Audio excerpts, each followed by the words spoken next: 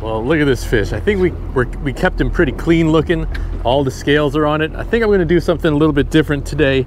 I've got an artist, his name is Trong. He lives in Florida and he draws all the merch that I have. I've been wanting to do a salmon for a long time and this just might be the one to draw. So this is the very first catch and draws on my channel. We're gonna keep him looking clean like that.